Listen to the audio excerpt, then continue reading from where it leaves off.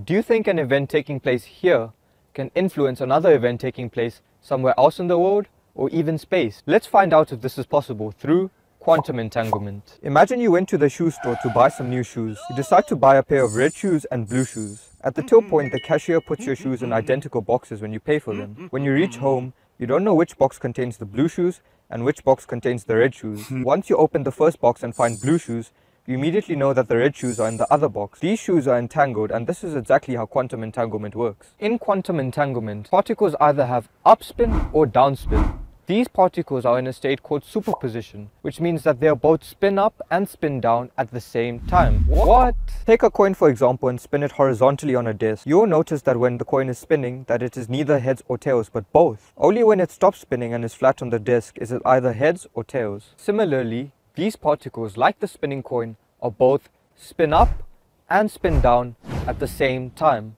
And if we measure the result of one to be spin up, there's a 100% chance that the other will be spin down, no matter the location. This means that the particles can be separated by light years and yield the expected results. This opens up so many possibilities in the future, such as communicating faster than the speed of light and even teleportation.